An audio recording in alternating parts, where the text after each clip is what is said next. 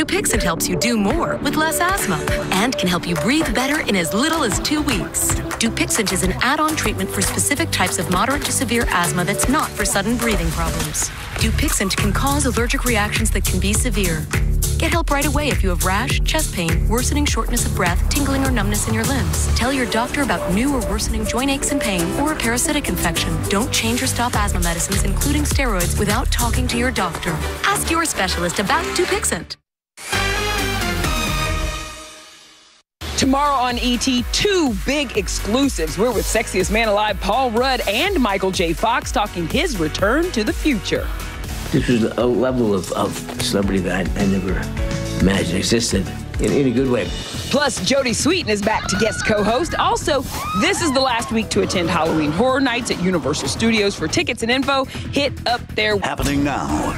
Election day is November 8th, but you can cast your ballot now. We talk with voters who came out on the first day of early voting. Watching a cold front headed our way. With it, some storms possible later on tonight, and get ready for some very gusty winds behind it. I'll have all the details in just a bit.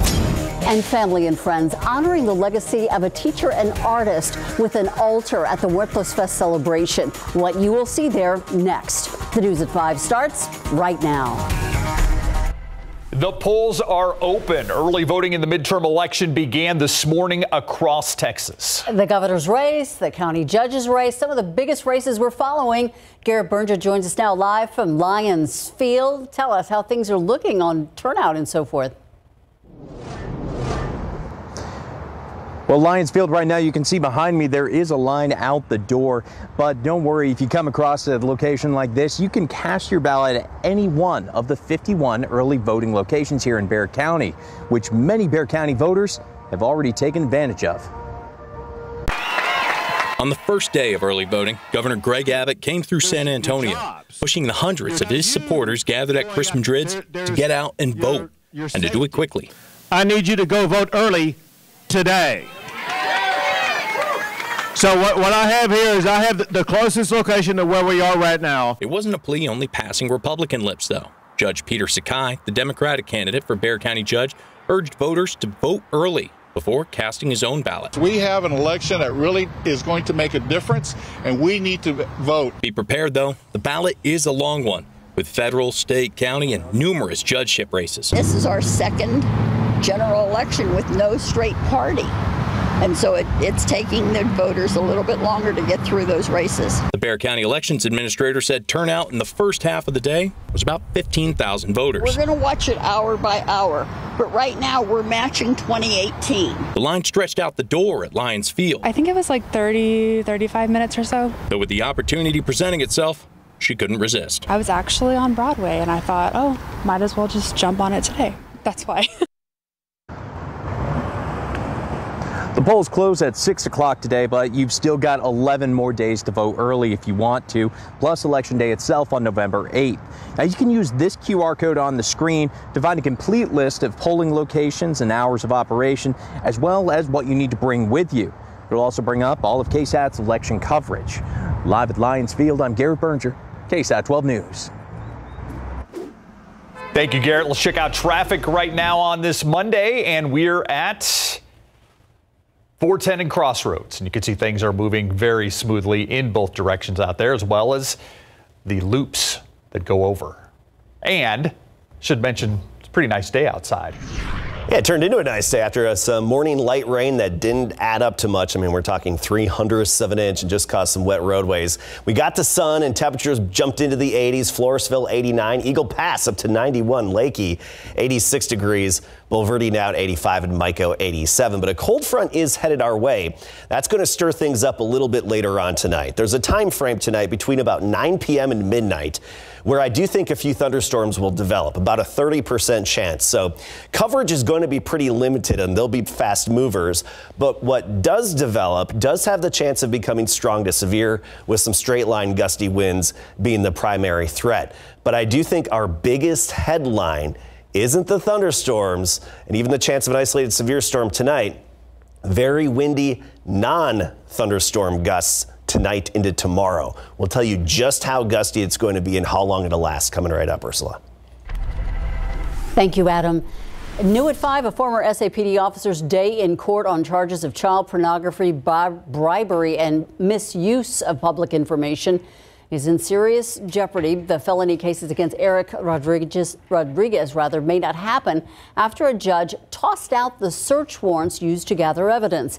Last summer, the detective in the case admitted in court that she'd omitted information in the affidavit for the officer's first search warrant, the 14-year veteran's cell phone. That led to today's 30-page ruling where the judge listed many more mistakes as well. To learn more about where this leaves the case, you can head over to KSAT.com.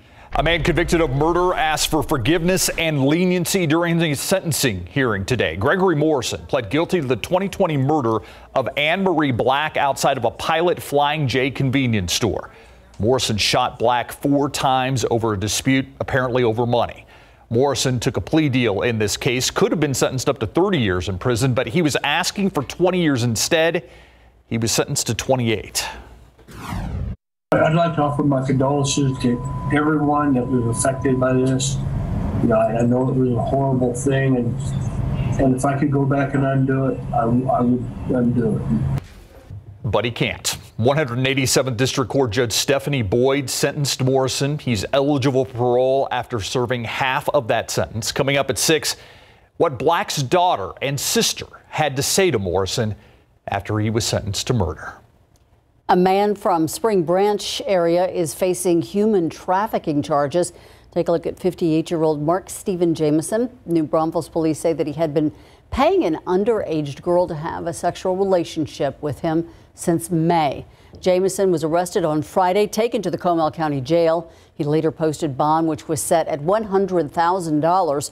Officers say Jameson could end up facing additional charges, too. She was there the day of the shooting. The Uvalde school staffer speaking for the first time about the claim in the early days after the mass shooting in Uvalde that she had left a door propped open during an attack. Emilia Marin was at the center of the accusation by DPS days after the May 24 shooting. State law enforcement claimed that a teacher left a door propped, which allowed the shooter to enter the school. Marin said she tried frantically to save the lives of students that day. While DPS would later retract their accusation against her, Marin said her life will never be the same. We're going to have more on this story coming up on the news at 6. Another school shooting leaving a St. Louis campus in mourning. 2 were killed by a gunman before police took down the shooter. It all happened just after 9 o'clock this morning at a visual and performing arts high school there. Police say the shooter, who is in his 20s, broke into the locked down campus, shot and killed a woman as well as a teenage girl. Another student says she got away only when the shooter's gun in her face appeared to jam. 6 others were shot. They're being treated for their wounds. It's been more than 12 years and San Antonio police and Crime Stoppers still trying to solve a murder mystery. They're looking for the person who shot and killed 20-year-old Eric Mendoza back on October 21st of 2010. It happened on a road called Village Path. It's actually near Loop 410 in Eisenhower. People who live in the area say they heard several gunshots and the sounds of vehicles speeding away. Mendoza found dead at the scene. If you have any information that can help find his killer, call 210-224-STOP. You could receive a reward of up to $20,000. A comedian and actor who turned into a social media star during the COVID lockdowns has now died. Leslie Jordan reportedly dying in a car crash in Hollywood this morning. It's not clear if the 67-year-old died in the crash or if he suffered a medical emergency beforehand. Prior to his daily postings on YouTube and TikTok that went viral during the pandemic, Jordan was best known for his work on the TV show Will and Grace and American Horror Story. Jordan's agent released a statement saying the world is definitely a much darker place today without the love and light of Leslie Jordan.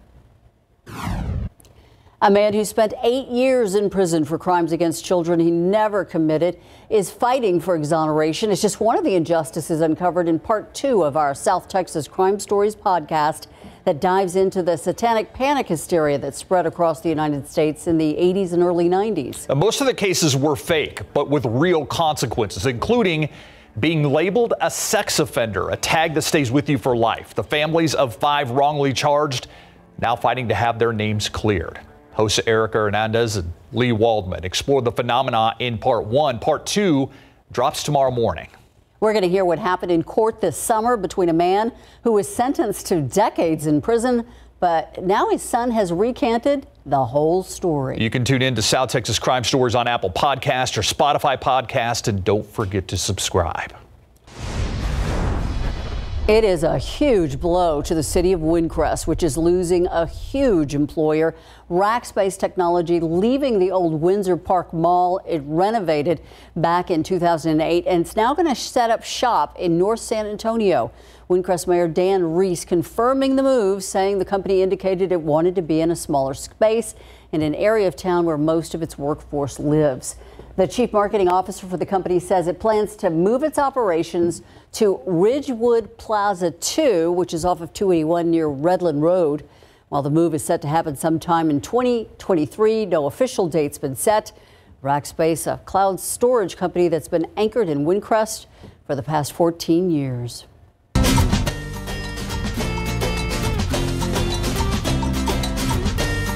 We are just days away from the 10th annual Dia de los Muertos Fest at Hemisphere. Tiffany Huerta shows us how the community is coming together to build an altar for a local artist who had a passion for teaching.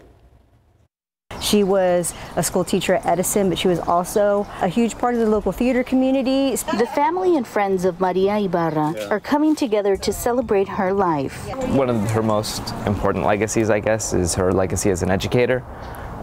She really dedicated her life and career to students. An altar is being built in honor of Maria, who died last year. She was always into theater. Her first play was in high school, where she either didn't speak at all or only had one line. But after that, she fell in love with it. Special items fill the altar that will be showcased at this year's Muertos Fest at Hemisphere. It's going to be like a mini open mic through the whole Muertos Fest. Anyone who wants to could get up, they could share a song, a story, tell a joke. Loved ones say Maria was outgoing, understanding, and would light up a room. I know that anyone who, like my mom loved was really lucky because she just was able to give love in this really radical way.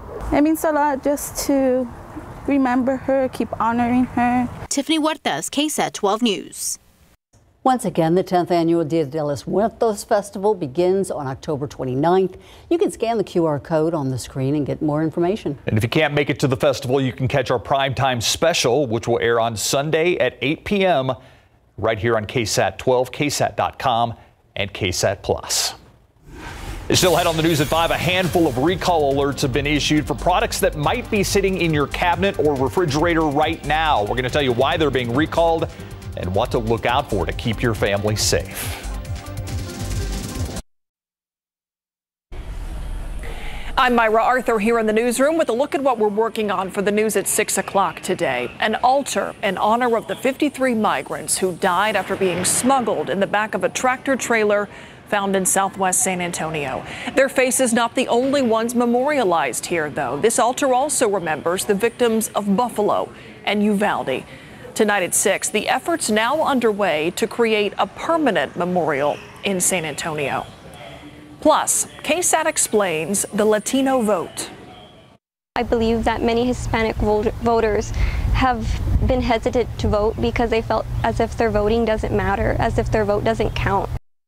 You hear about the importance of the Latino vote every election cycle, but are there misconceptions about what that means?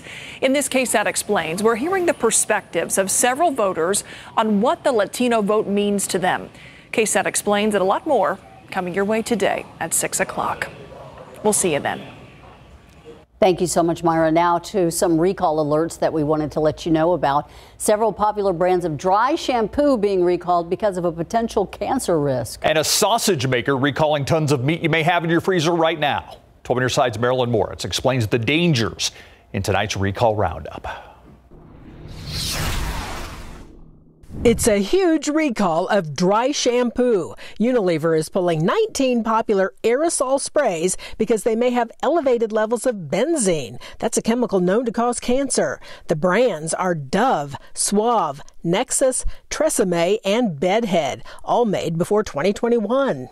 Unilever says it knows of no health problems linked to these shampoos, but is recalling them as a precaution. We have a link on our website so you can get your money back.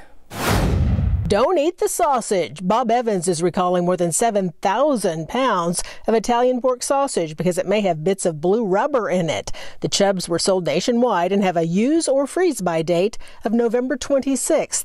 Take it back or toss it out. Parent alert! More than 100,000 baby blankets sold at Home Goods, Marshalls, and TJ Maxx are recalled. The threads can come loose and babies can get trapped or strangled. The Mittal International blankets were sold since last year in various colors. Take it back. And this gun may be a toy, but the danger is real. Gel Blaster of Austin is recalling more than 62,000 Surge Model 1 toy guns. There are dozens of reports of the lithium-ion battery inside smoking or catching fire. Contact the company for a refund. Marilyn Moritz, KSAT 12 News.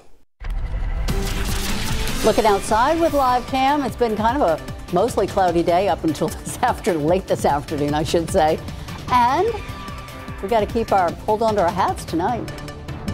Yeah, and I think that's really our main and big headline is the gusty winds that are on the way. Yes, we will have a few storms later tonight. I think minimal coverage and minimal rainfall expected with those storms. Actually, best chances are closer to the Gulf coastline. The main headline, the bottom one right here, becoming very windy later tonight. We're talking non-thunderstorm winds later tonight through the first part of the day. So let's start with here our rain chances and take a look at our just isolated chances here. About 30%, 9 o'clock through midnight is what we're expecting, that narrow window of opportunity for some of those showers and storms. Here's the big picture. Cold front with a low pressure system in the panhandle that's draped southward now. Severe thunderstorms already associated with this north of San Angelo.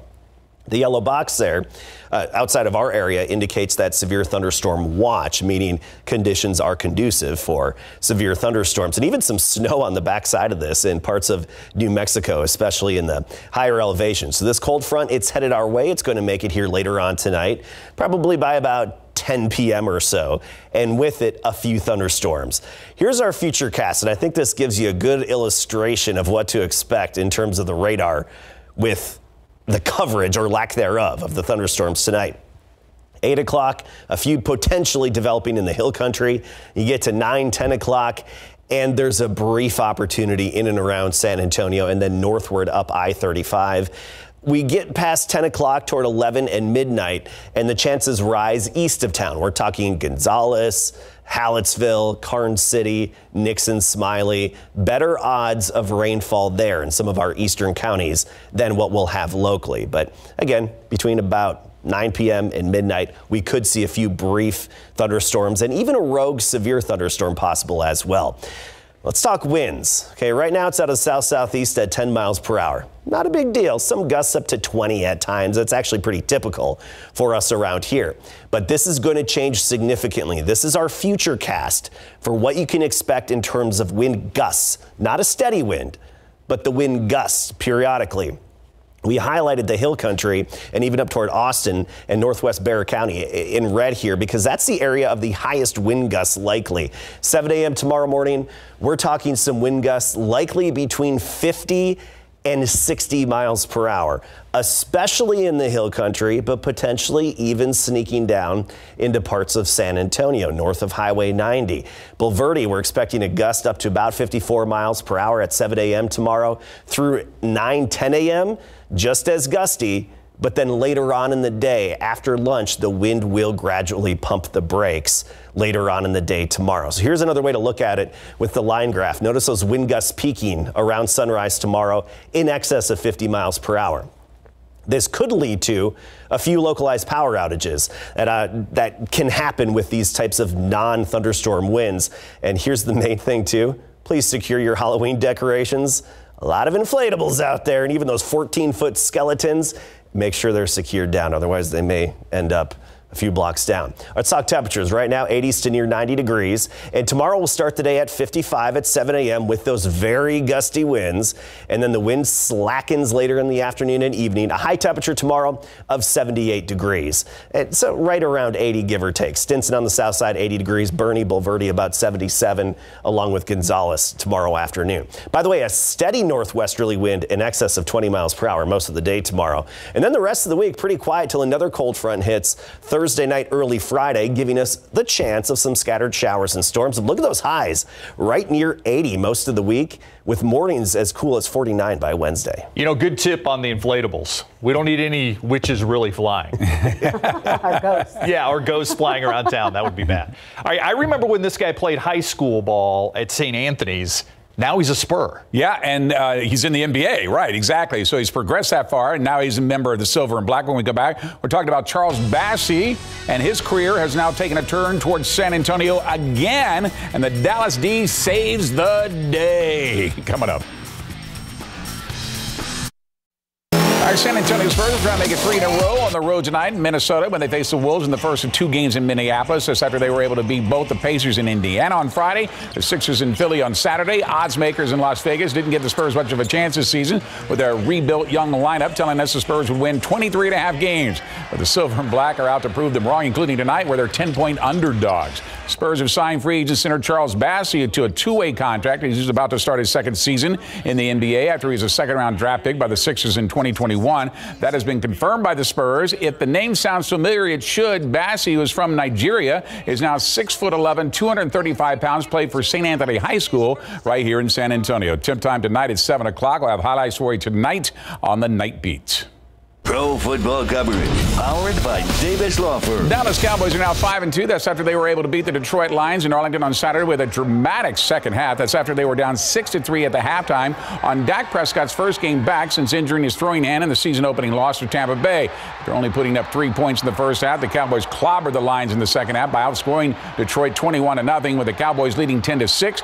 Turning point in the game is when running back Jamal Williams fumbled the ball inside the 1. That's the first fumble of his career.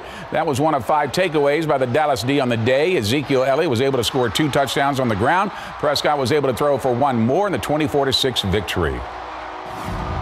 This is a great team win. This is what I've been watching for the last 5 weeks, this defense, the special teams, and just us playing complementary football. And it was just it's just great to be back and be a part of it. Next up, the Chicago Bears come calling on Sunday at noon.